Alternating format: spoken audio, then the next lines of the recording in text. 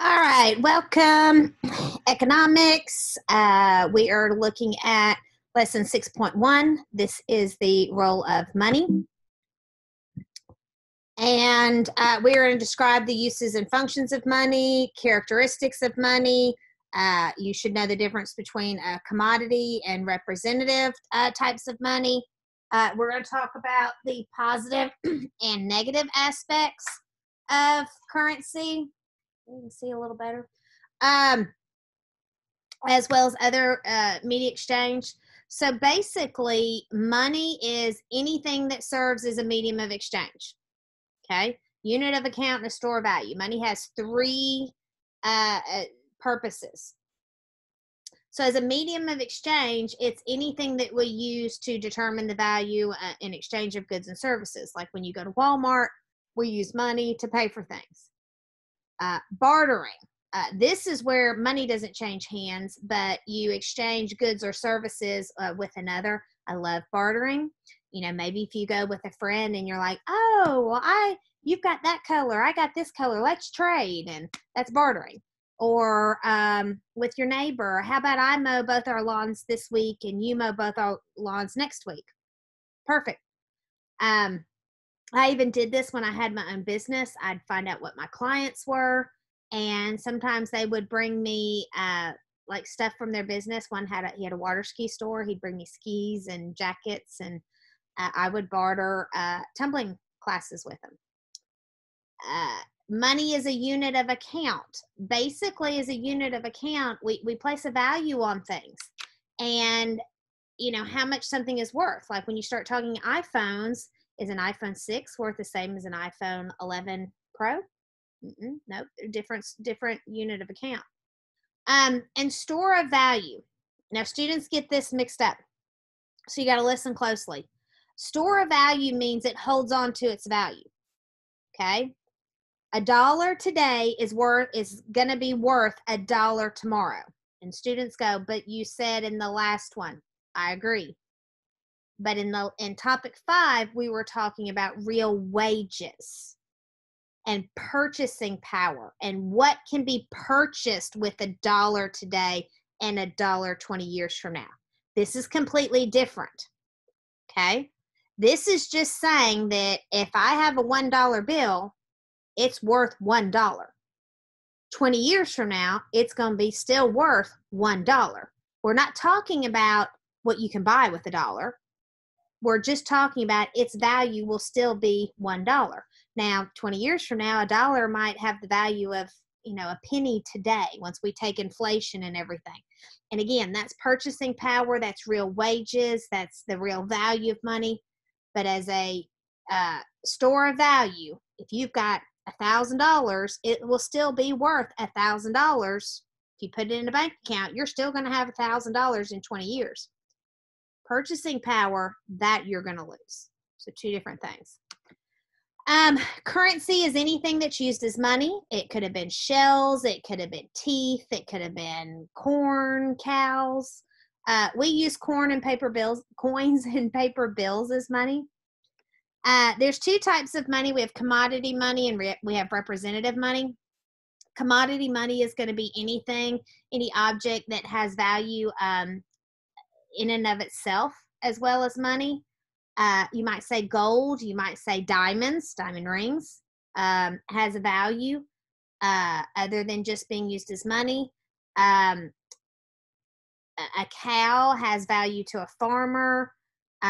If you look on the stock exchange, you'll have some stocks that are commodity stocks, and that'd be like bacon and cattle and oranges. And oranges have a value other than money because it's food, they're nutritious. But then representative money, accidentally put commodity twice.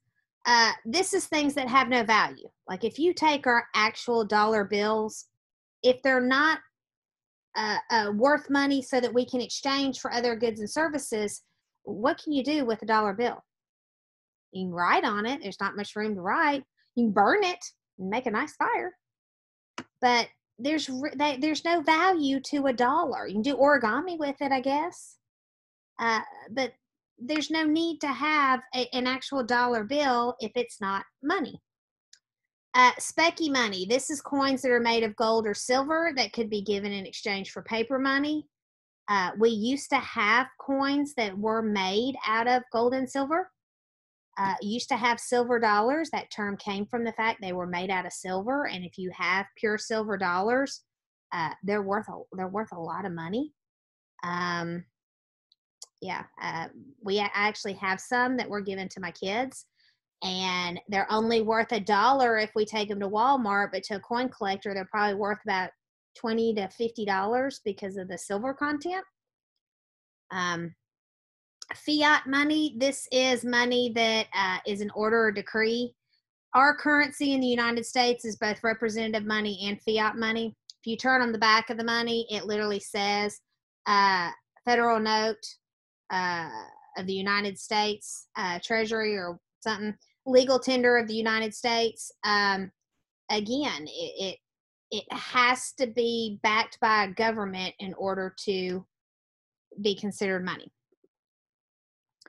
So take this scenario. It's a hot day. It was Saturday at the ball game, and you were thirsty. You go into the store and you pull out soda. You pull out some paper clips. You pull out bubble gum. Can you pay for the drink with that? No, you're going to need money. That's what they're going to take. They're not going to take paper clips or, ooh, gum here. I got this. And you got to have money in order to exchange things, because everybody takes money, because we have 3 uses for money. First one, it's a medium of exchange, a unit of account, and store of value. Okay, so here's somebody using money. They're buying something. Oh, she's buying chocolate donuts. I was like, what is she buying? She's buying chocolate donuts. So when it's used as a medium of exchange, that's what we do every day. You go into a store, you have something you buy, you purchase it with money, you take the item with you. When it's used for a unit of account, it's for valuing things. Like in the example here, we've got 2 jackets. The blue one costs more than the red one. Why? Maybe the red one is a light windbreaker and the blue one is a down coat, which would be more expensive. It has down. Maybe the blue one is a name brand and the red one is a no brand. Maybe that makes it difference. You know, when you're good shoppers, you realize sometimes that just because things cost more doesn't mean they're necessarily better, but we do use it as a unit of account. And then it's a store of value. It holds its value. Again, if it's a dollar bill, it's still going to be worth a dollar bill. Now, again, we're not talking about purchasing power. Just the fact that it holds its value. When you buy a car, for an example, that's not a store of value. If you buy a car for $10,000, you drive it, it's going to then be worth $8,000, then $7,000, then $6,000, then $5,000. Eventually, it'll get down to $0.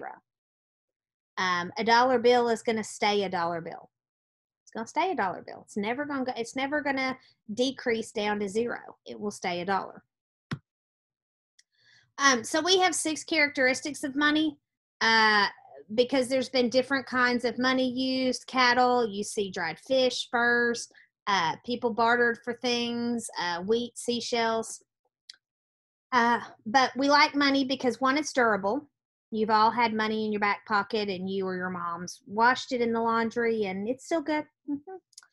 It's portable, fits in our pocket, fits in our purse. It's divisible. You can take a $10 bill to pay for a $5 item and get $5 back. If you're paying with a cow, is it divisible? Yeah, no, that'd be kind of gross. Money is uniform. Everybody has the same money. And there's a limited supply of money. Now, some people always say, and I used to have this idea, if there's poor people out there, why don't we just print more money and give it to them? We're going to learn this through the money supply and through several of the topics. That is a bad idea, because what ends up happening when you print more money, when you increase the money supply, you cause inflation.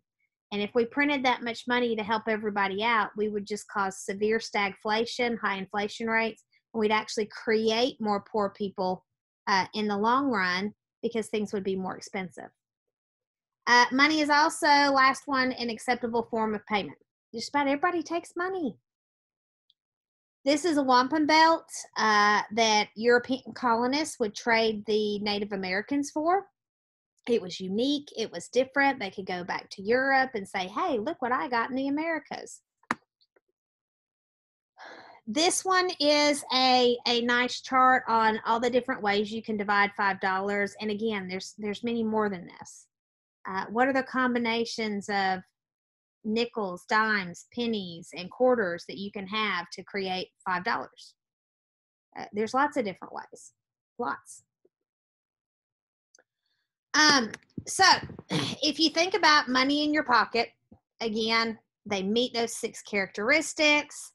But what actually makes that money valuable? It's valuable because it's representative money and it's fiat money. Okay. It's a decree from the United States government that it has value. So I love this little meme here. Guy goes in, he wants a drink. Excuse me. He's trying to pay with a cow. And the guy's like, have you got anything? Or he's like, sorry, I don't have anything smaller. I mean, imagine that. Imagine if we paid with cows. And yes, this is kind of gross, but you go to Walmart. Ooh, that's a hind quarter. There you go. Oh, that's just an ear. That would make no sense. Or money used to be backed by gold. What do? You carry a gold nugget around and, oh, that's $10. Here, let me chip off $10 worth of gold. It's not practical.